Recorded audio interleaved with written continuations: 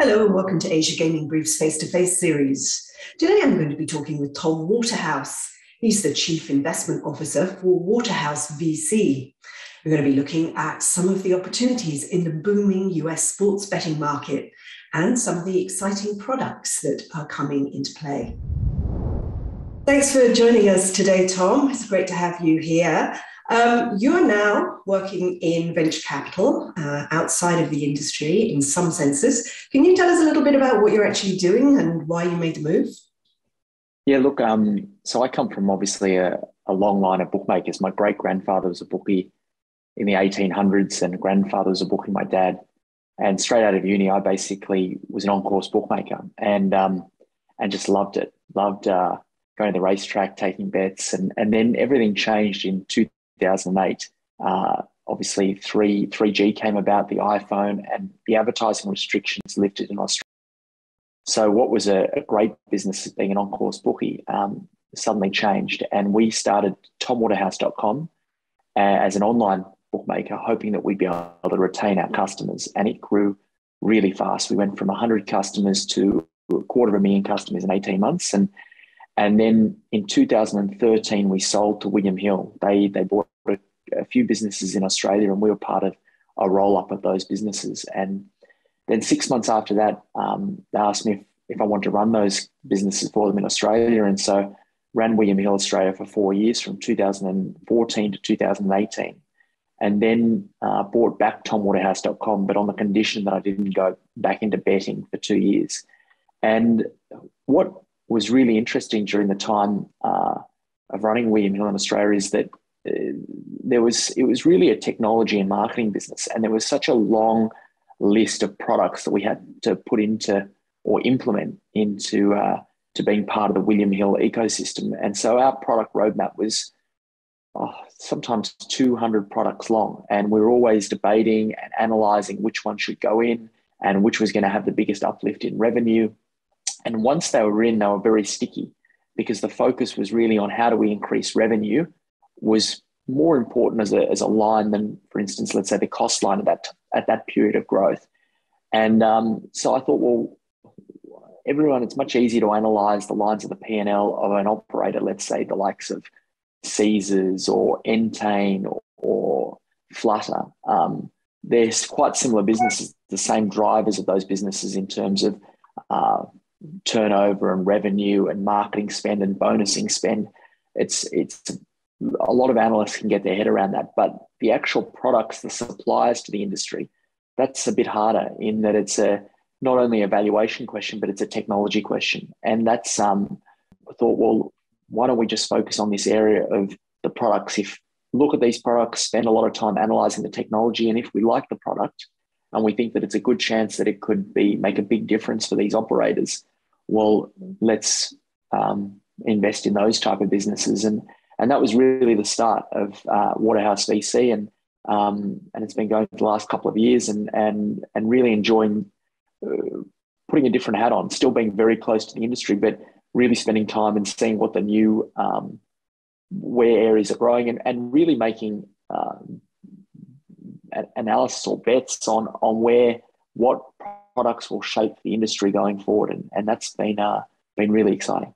So two questions there. Where are you seeing the most opportunity at the moment? And what do you think is the most exciting sort of growth area in terms of product?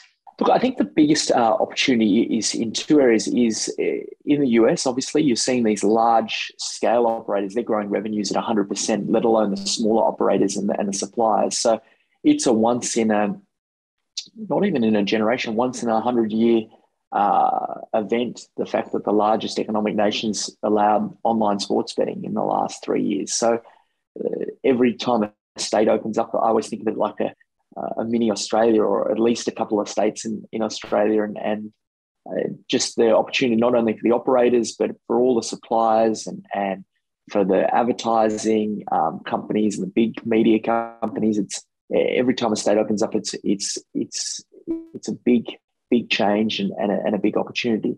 And then the next area is you're seeing a lot of growth in the crypto and metaverse space, and the fact that this sort of seamless way to transact and interact, and how much easier it is for a customer to get access into going into playing, whether it's a casino in Decentraland or betting with some of these sports books with crypto, how quick it is to deposit and withdraw. Obviously, those numbers in terms of what the increase in revenues and stuff, they're not as easy as accessible and to understand as being able to go and analyse Flutter's P&L when they do their quarterly or half-yearly reports. But it seems from the suppliers that we chat with that's in those two markets is where there's tremendous growth. So you mentioned the metaverse here. Can you tell me just a little bit how that works? I mean, that's so far in the future for me, that one. Yeah, so look, we spent a bit of time trying to get our head around Decentraland, and really you can basically go in as an avatar. You can name what you want to call yourself and go and interact, and you can buy land, or you can go and do stuff in this metaverse. And what tends to be the thing that most people want to do there is go to the casino.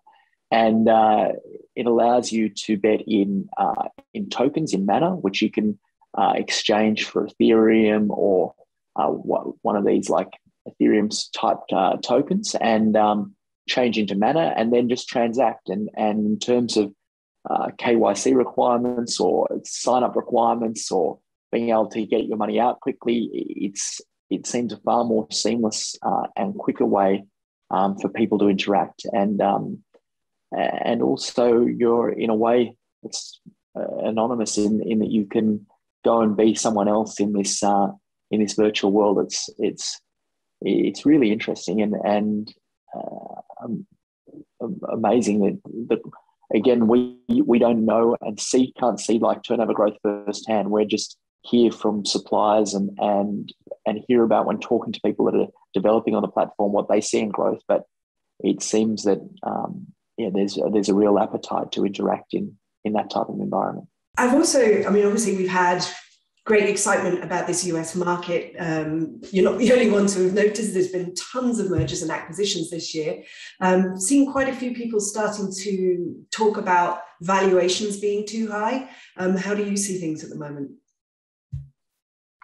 Look, so we focus, our focus is on the suppliers. The reason being is that we think that the operators, they're great businesses and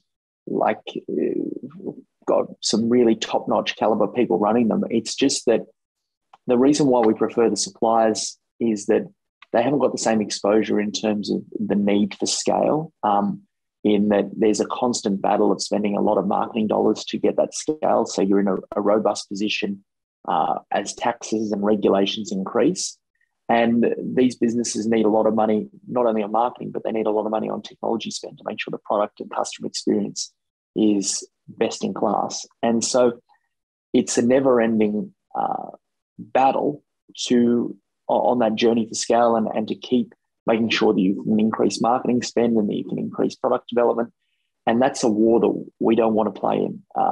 It doesn't mean that there aren't clear winners and that there's not tremendous value in investing in these businesses. It's just not our sweet spot. We've talked about the US. I was wondering whether or not you see any particular opportunities in the Asian markets, and if so, where? Yeah, so it's much harder in the Asian market to get information, and to be able to analyze these businesses. I guess what we see is that certain like suppliers and what they're doing, they may have growth in the Asian market. You can often see that in Asia, what happens there and the growth that's happening there and the suppliers they're using and what they're doing to grow actually become unbelievable suppliers in the regulated European, UK, US market. And that's because in many ways it's much tougher to get ahead in a grey or an unregulated market because you don't have the same benefits of, well, we're just going to spend unlimited money on marketing and get customers in the door and do the same old thing. You've got to be very innovative.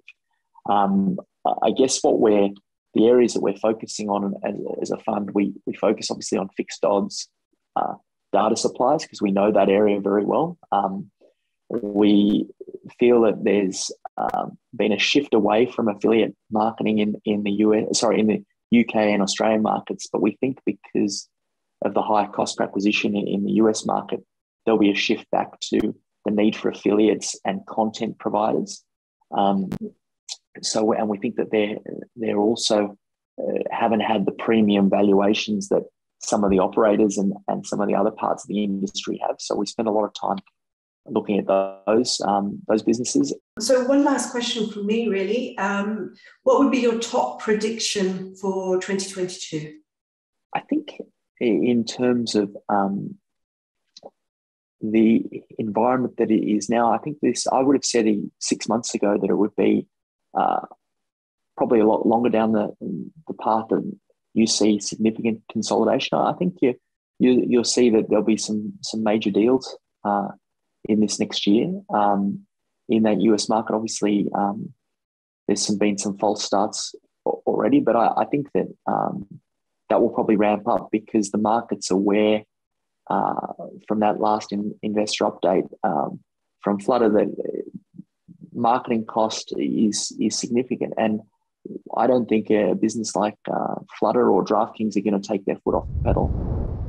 Thank you for joining us today. I've been talking with Tom Waterhouse. He's the Chief Investment Officer of Waterhouse V.C. Please join us every Friday for Asia Gaming Briefs interviews with thought leaders in the gaming industry.